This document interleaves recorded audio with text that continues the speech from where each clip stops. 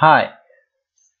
In the previous video, I showed you how to install xunit into your project and how to prepare your project to be tested with xunit.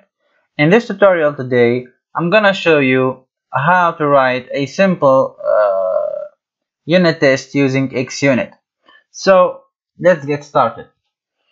So let's jump in our class library project, and I am going to add a class. So I'm gonna call it calculator class. So we will be testing this calculator class.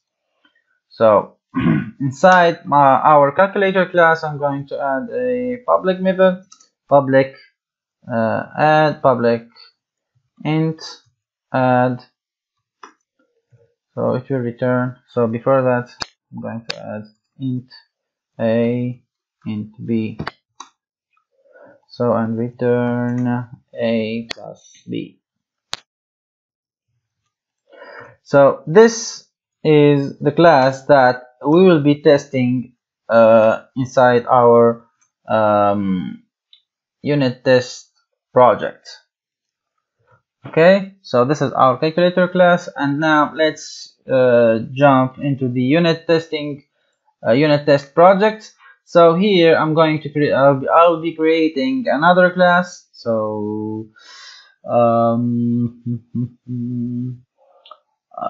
unit test. So this is my unit test class. I'm gonna just rename it. I'm gonna call it my test, for example, my xunit test class. So this is my unit test class. Yes. Okay, so let's get rid of these attributes here, and even from this using statements here. I'll be using xunit namespace because I need this namespace to use some attributes and some function exec classes and functions from the xunit namespace. So after that, as you can see, it's already here. So inside my test class, I need to add a void method. So I'm just gonna call it my test method here, my test method. So on the top of this method here, I'm going to add an attribute which is fact. So in order to use this method to test our calculator class, we need to add this attribute here, which is the fact attribute, and then we are going to write some test code inside this method here. But first, let's speak about the test steps that we need to do in order to test our calculator class. In fact, there is 3 steps: arrange, act, and assert. The arrange step, as you can see here, it says that all necessary preconditions and inputs.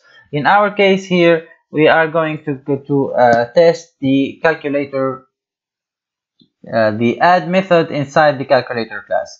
So the arrange step,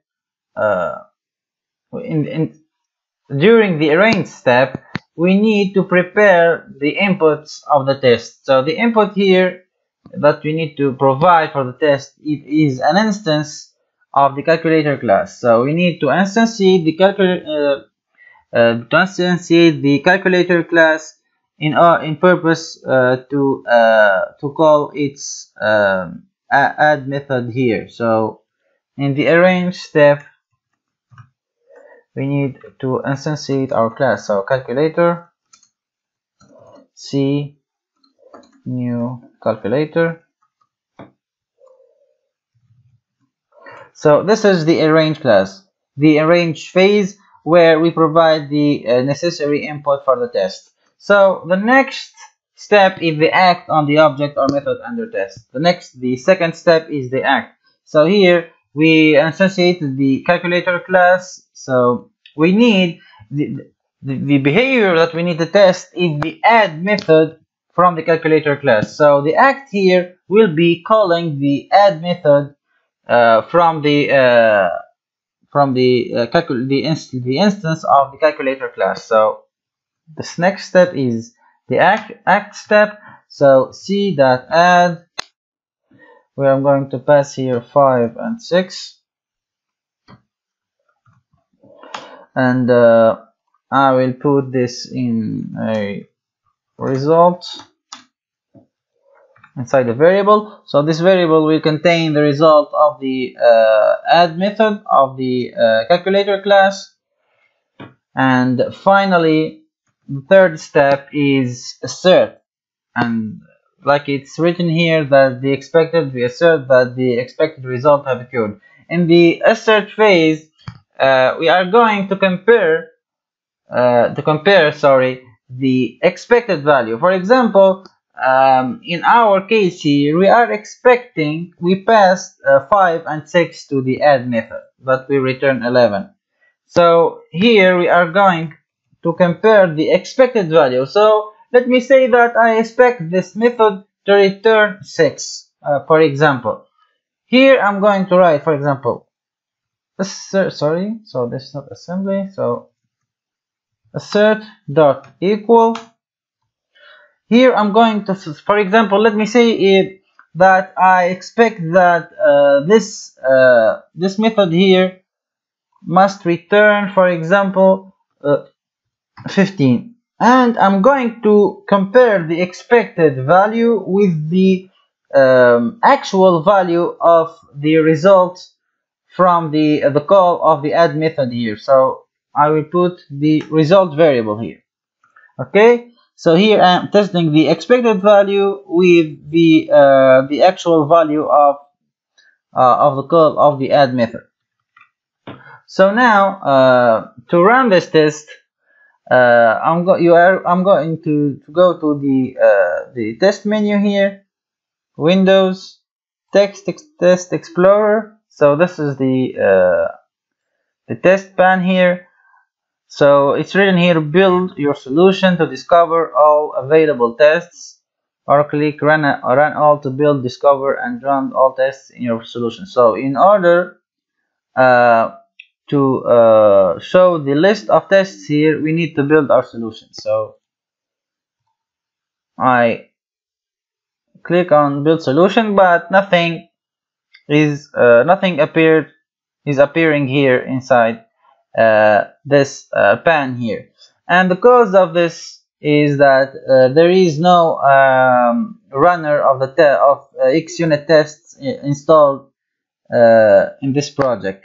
So there is two ways to run xunit tests. The first one is to install the xunit runner for Visual Studio, and the second one is by I think it's with the command line. But for this tutorial, I'll be using the Visual Studio runner. So to install this runner, just click on the this test project here, manage NuGet packages, go to browse, type xunit.runner.visual studio. So this the package that we need. So xunit.runner.visual studio. Hit install. So, and I think that you need to restart Visual Studio after installing this package. So I will stop the video for a while until Visual Studio restarts. So for now, we are going to install this package here, and it was installed successfully. I think I don't need to install. Let me see. I'm going to rebuild my solution.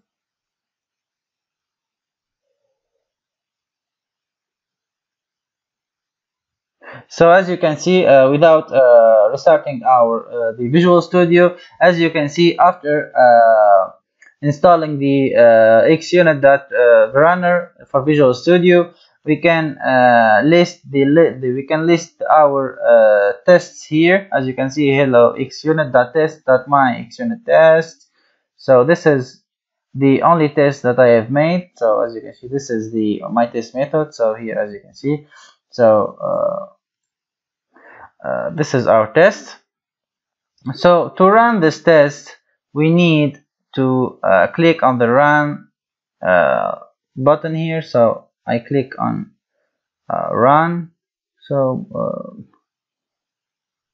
if you want, so for example, if you have 15 or 20 or many tests and you want to run them all, click on the run all tests, run all button. If you have only one test, so click on run failed test,